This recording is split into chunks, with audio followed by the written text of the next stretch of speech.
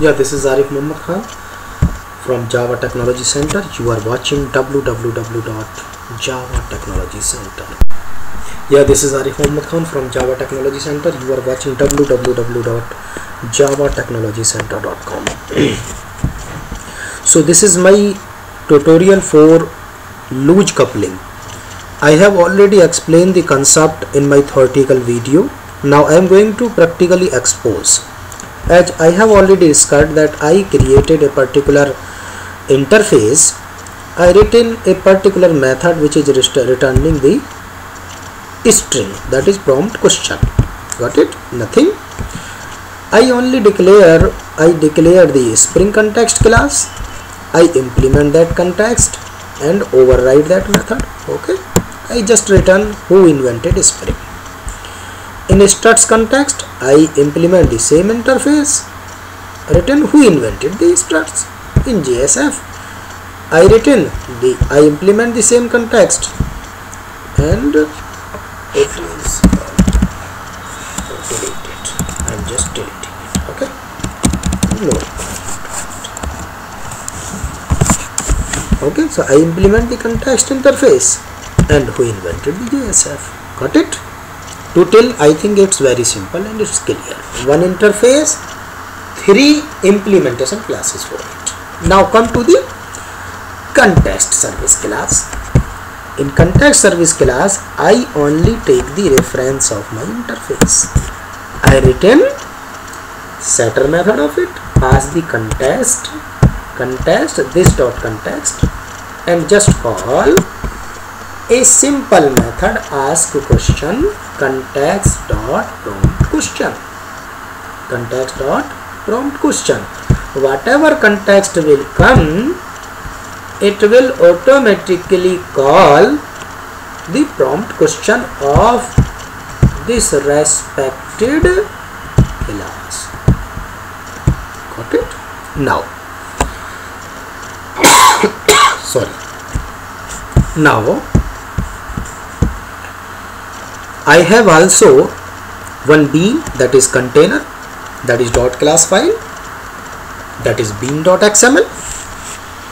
So in bean.xml class, what I did, I have already in my theoretical portion, I have already declared that all the declaration of my Pojo classes, just like here. I associate a Spring context, ID of it and class of it. ID of struts, class of struts. ID of JSF, class of JSF. Now, got it? Now concept came, I make a client class bean factory. I will explain what is bean factory.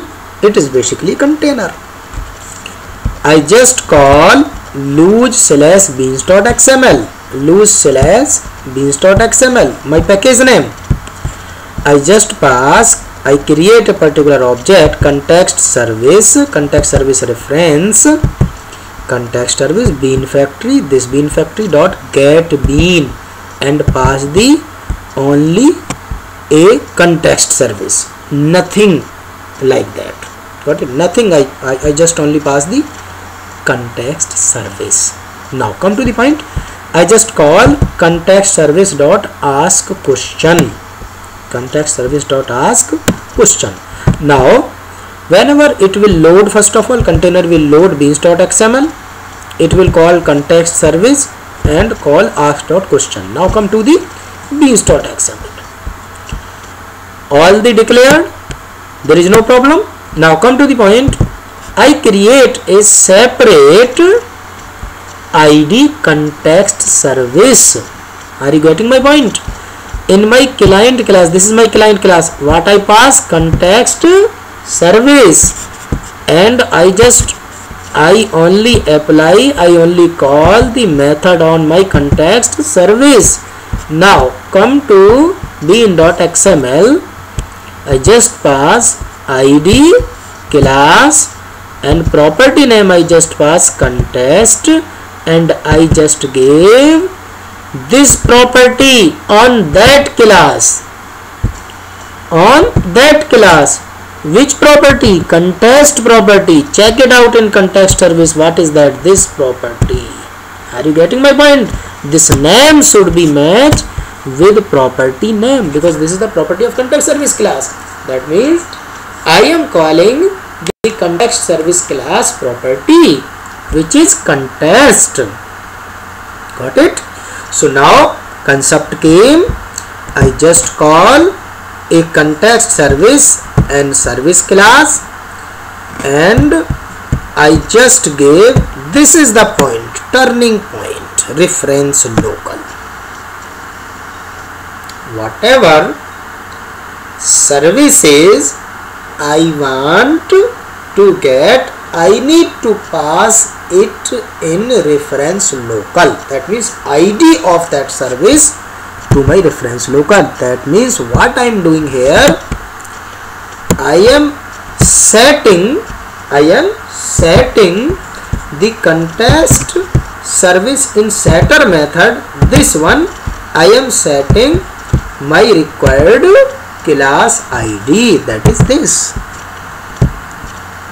What I did, I just associate context service context to JSF context. Got it? Now it will directly call to the JSF context. Now how it runs? I just click on it. It's very simple. Associate libraries you can easily download.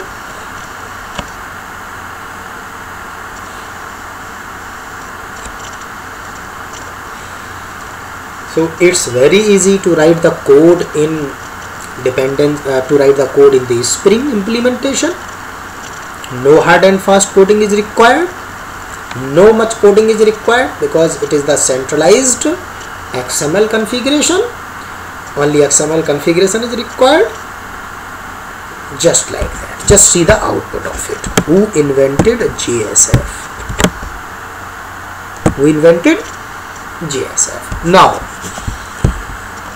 if I want to associate, I want to call struts. I just copy it and I just paste it. Means what? I am just calling all these means my container is handling all my requests. Suppose that I want struts, I want Spring, I want JSF on any other class services. So I need to only pass the ID and associate that ID to context service context property. This is gotten. This is who invented struts. Concept clear? So this is how we can achieve the loose coupling, and this concept is called dependency injection. Why and how? Now to till you are not understanding what is actual dependency injection. The concept reflecting here, my dependency, my class ID is this. I am injecting this property and setting that to context service. Means loosely I am injecting the one class property, I am setting the one class property to another class without actually dependent on it or dependent on each other. This is called loose coupling. Got it? So concept you clear in your mind? That concept reflect here. This is the loose coupling concept. I am setting the property of my context service class through a centralized configuration file without actually creating the object of that class. My container is reading that beans.xml file, and when it comes to that, it inject the property, this property to that property. This is called dependency injection. This is called loose coupling. Thank you for watching my video, and I will try my level best to give the fruitful versions to the society. So thank you, and encourage me also writing some handsome comments on it. Thank you for watching me.